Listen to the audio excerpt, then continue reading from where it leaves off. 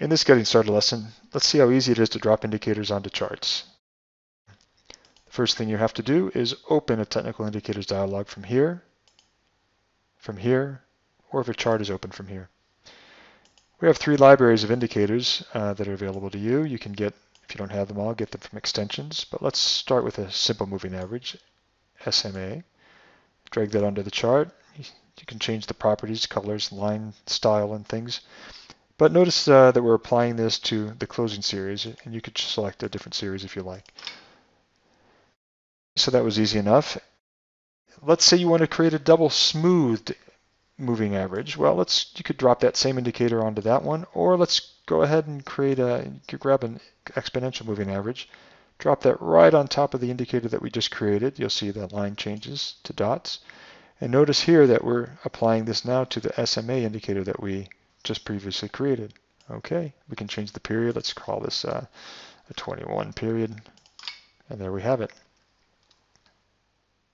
You can interact with dropped indicators by hovering over them, right-clicking, and selecting Change Indicator Properties.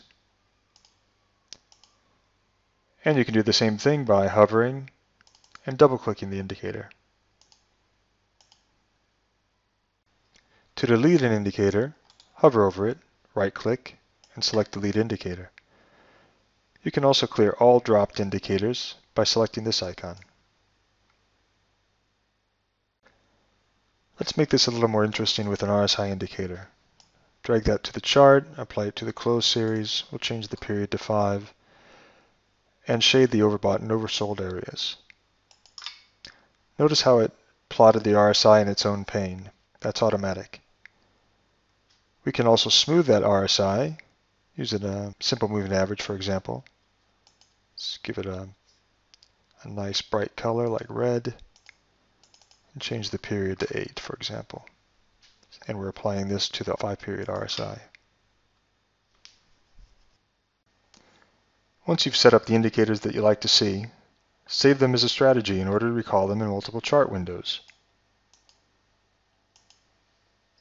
I'll save this one in my Scratch folder.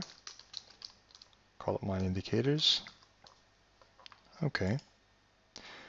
Let's open that up a few more times. Click that 3 times. 2, 3. And let's tile this. Let's assign a few different symbols here.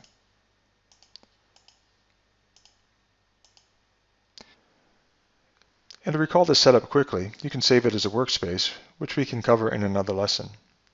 The last thing to mention here is that as long as you don't press this button, which generates the code for strategies, you can continue to interact with the indicators as before.